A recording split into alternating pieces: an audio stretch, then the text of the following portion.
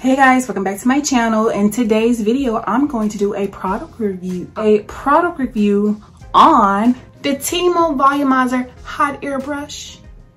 Let's get to the video. Okay, first of all, this box is magnetic. See how it opens and then it closes like, see, I really think this is gonna work out for me. I really hope so. This is the Tymo Volumizer Hot Air Brush. It dries and volumizes in one step, less time, less damage. It has a unique oval brush designed to smooth out hair and create volume. It has tangle-free bristles that grip to smooth and create shine. It has innovative airflow vents for faster drying and better coverage. It has a titanium barrel for less heat damage. It has negative ion technology for frizz-free, shiny, healthy looking hair. It has ALCI safety plug, and it has a 360 swivel power cord. Okay, so I'm gonna go ahead and start. And yes, I already washed my hair and everything, and I just put in a heat protectant. I put in the Thermal Wonder by Care heat protectant in, the 6-in-1 thermal protector, and I put it in 6 sections because, you know, I just want to just really test it out. I hope that I like it, and I will link this product down in the description below. Now that you see the buttons on, I'm going to try this on low heat first, which would be the 1 strand right here.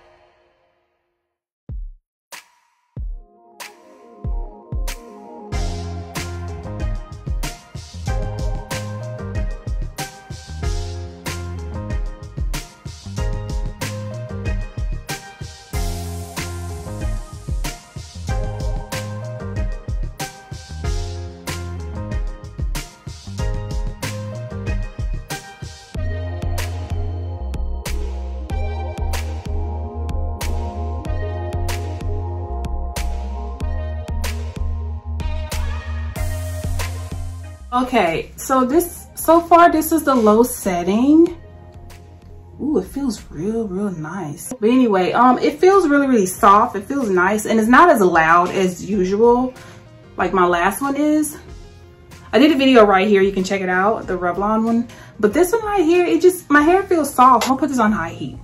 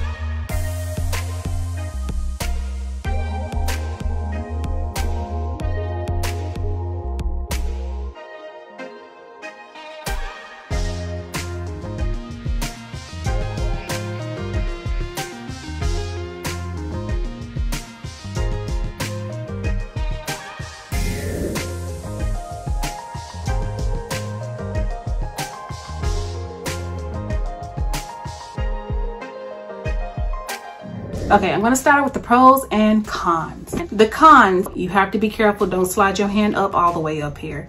And another thing, it sounded like it made a little noise right here, like it's made out of like cheap plastic, but it kind of worried me a little bit while this was in my hair. While this was in my head, I'm like, and I'm hearing this, making this cracking sound right up in here. Pros, the blowout, I say the blowout is pretty good. I was expecting it to be a little straighter than this, but then again, it is a blow dryer brush. So for it to look like this, it's pretty good. I like it. I'm glad I did my hair in sections because I think it cut my blow dry time in half. And I think it's great for natural hair. Like it really did blow my hair out. Like it looks like a kinky straight look.